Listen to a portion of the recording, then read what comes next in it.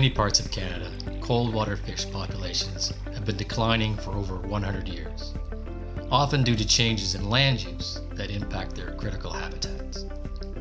In southern Ontario alone, by the 1980s, it was estimated that 80% of the historical brook trout populations had been lost.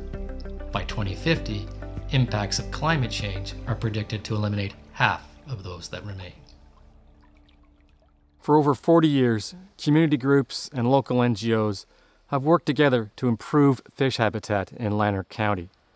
Recently, we began to improve conditions for brook trout in streams where trout are currently present, but where their habitat had deteriorated or could be enhanced. The basic process is always the same. Gather all available information on local cold water streams from landowners, governments, and other agencies to determine which streams might benefit from rehabilitation. Once you identify a candidate stream, obtain the official permits that are required, no matter how large or small your project. Also be sure to get permission from private landowners if you wish to access their land. We began with cold water streams with proven natural recruitment. Next, we selected streams with active stocking programs. In both situations, we knew the fish were there. In working to improve their habitat, we focused on two general aspects: water temperature and stream structure. There's a lot you can do for both.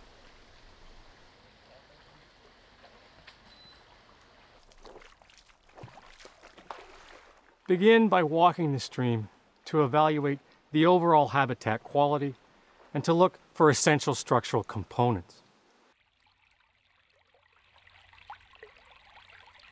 Trout require habitat that provides food, shelter, and space throughout the year and across their full life cycle. This includes suitable conditions in all seasons of the year for the eggs, the young fry, juveniles, and adults. When walking the stream, it's important to look for physical barriers that might prevent seasonal movement and to check water temperatures in different parts of the stream.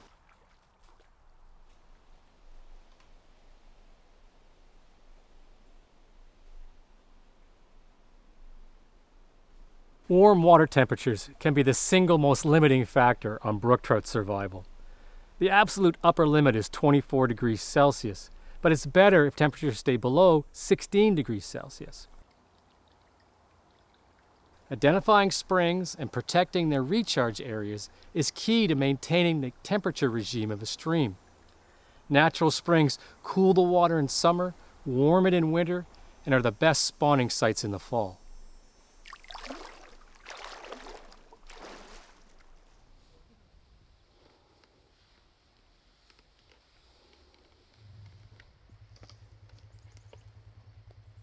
One of the easiest actions for temperature control is the planting of shoreline vegetation. 50 to 75% midday shade is a good target for most small trout streams. At this location, the removal of forest cover has increased solar heating, and the development of a gravel pit has reduced the quality of spring water entering the stream. A recent flood event has also reduced stream bank stability. By planting trees along the shoreline, we hope to reduce solar heating and improve bank stability.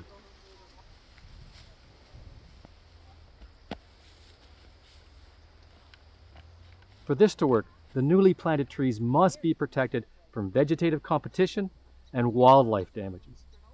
These mats and cages are meant to do that. Without them, all of our time, effort, and money would be wasted.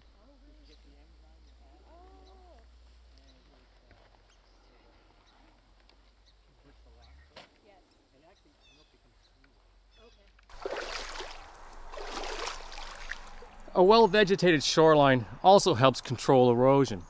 A buildup of silt in riffles reduces embryo survival, food production, and cover needed by juveniles.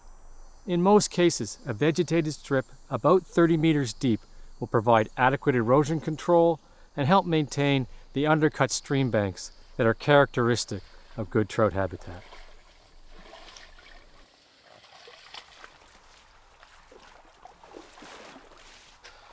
Cover for trout is provided by overhanging and submerged vegetation, undercut stream banks, in-stream objects, and rocky bottoms. Aim for an area of cover about 15 to 25% of the total stream.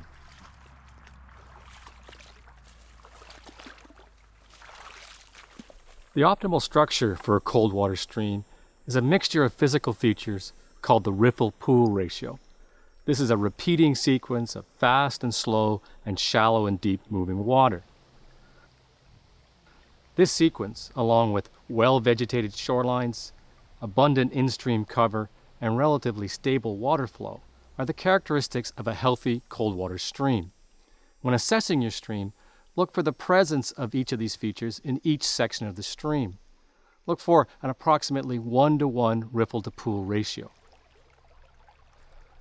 Adding underwater structures can be an effective method of improving trout habitat if you don't try and do too much.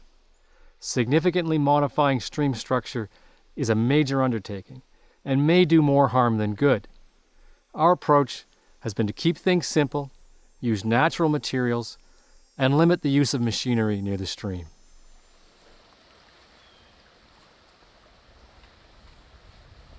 Once the work is completed, it makes sense to set up a multi-year monitoring plan to assess the effectiveness of your stream improvements. It makes sense to do this over several years to give time for the trees to grow and the trout population time to respond.